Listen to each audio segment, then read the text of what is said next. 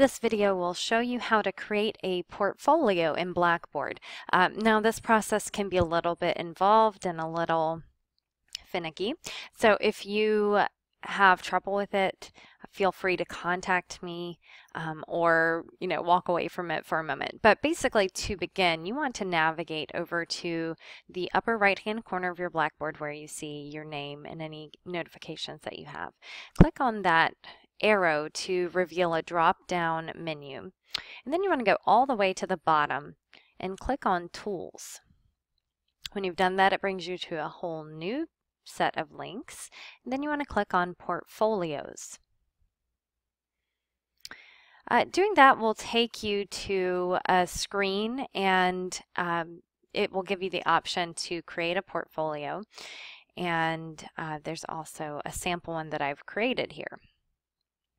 So I'm going to go ahead and show you how to create a portfolio and then walk you through my new portfolio and the sample portfolios that I've made in the past. So when you click on Create Portfolio, it will ask you for a title.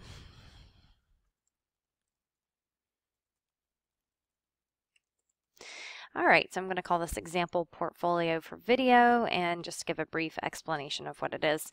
Your description should be whatever text you want your audience to be able to see so that they know if they need to look at that portfolio or not.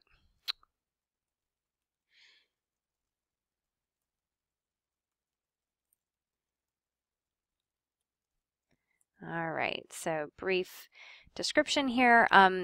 I am leaving the available checkmarked. If for whatever reason you don't want it to be available yet, you can unclick that, but honestly, no one can see the portfolio until you share a snapshot with them anyway, so it's not really an issue. Nobody's going to be able to look at your work until you decide you want them to look at your work.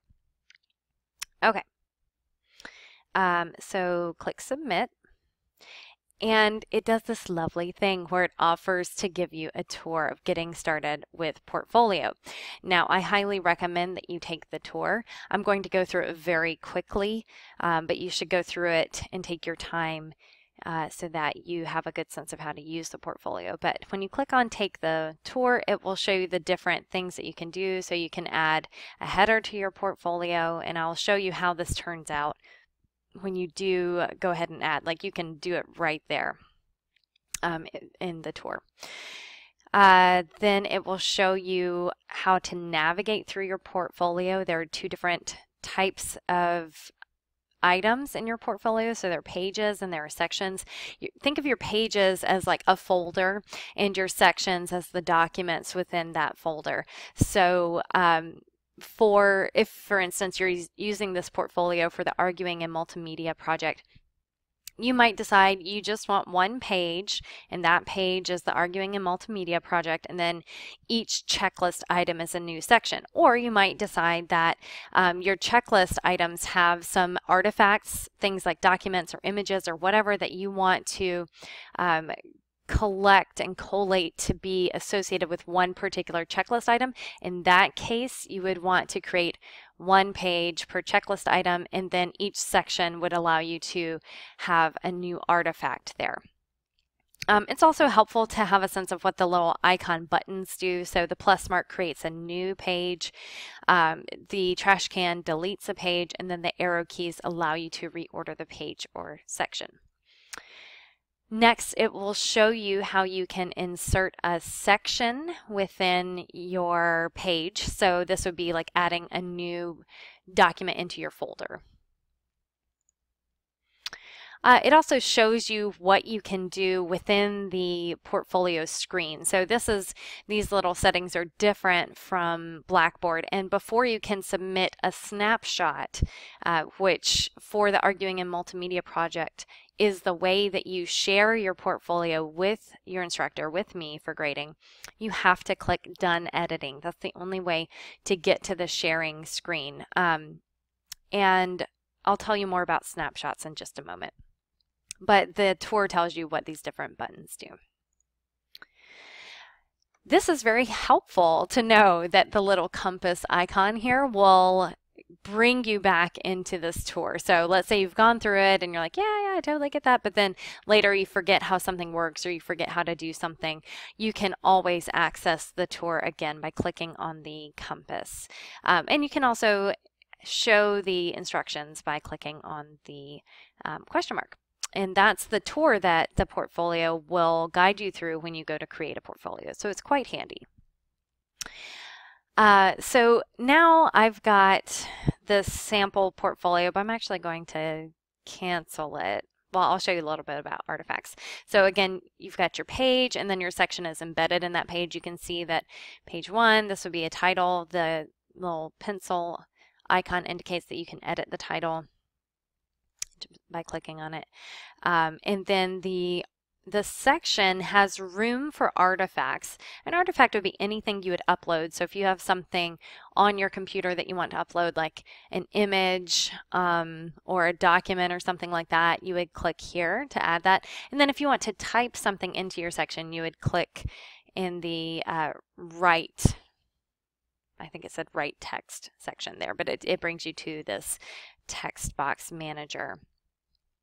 And so this is where you would type information. Okay. Oh, click here to add content. That's what it was that said. And you can add footers to your portfolios just like you can add headers to them. So I'm going to go ahead and click cancel on this because I've already got a sample portfolio set up over here.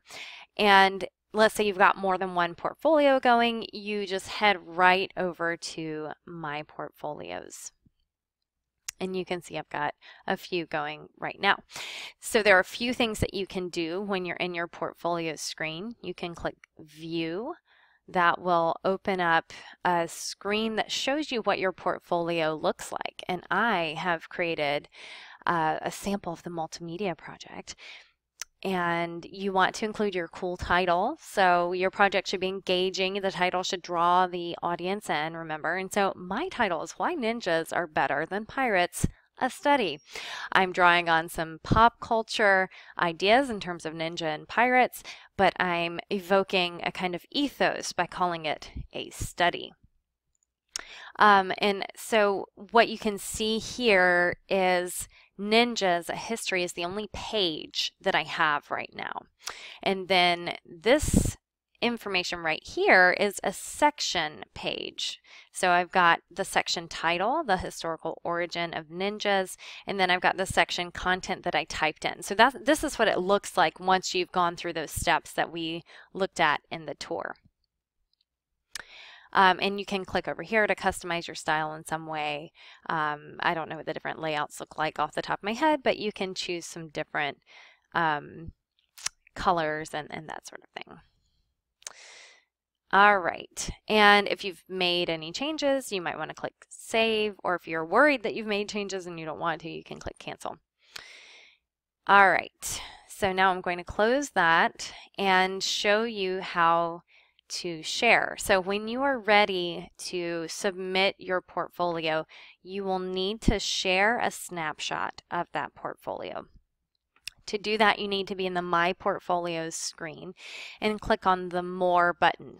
Why it's not more apparent how to share, I don't know, but click on More and then get to the Share screen. Now this is one of the areas where the portfolio system is quite finicky.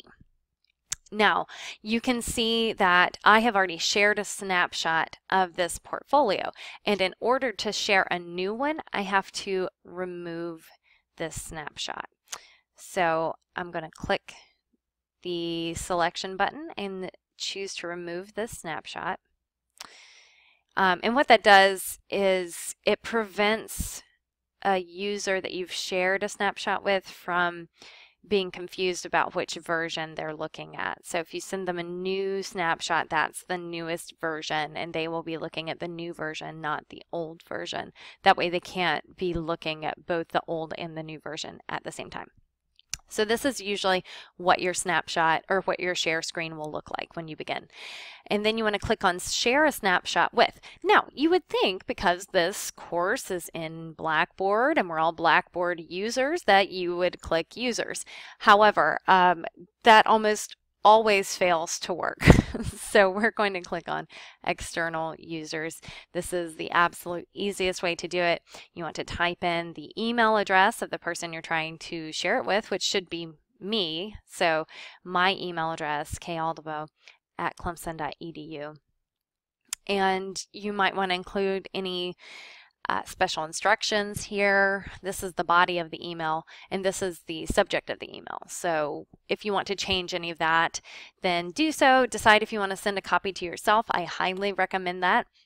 Whenever you're sending an email through Blackboard, it's a great idea to choose to send a copy to yourself. And if you are feeling very protective of the content in your portfolio, you can use a password, include the password in the email.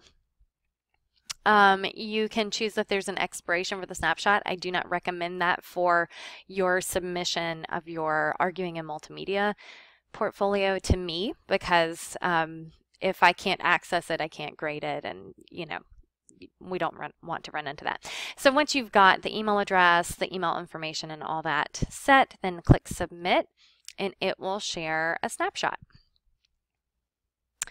Okay, and so now you've got a history of the snapshot that was shared. You've got the external URL. And then if I hop over to my email, I can show you that I've got that exact email that we just put together. And it's even got a link to the portfolio. And when I click on that link, it takes me back to that polished view of it. So that is how you create a portfolio in Blackboard, and how you share the portfolio, share a snapshot of the portfolio in Blackboard. Thanks for listening.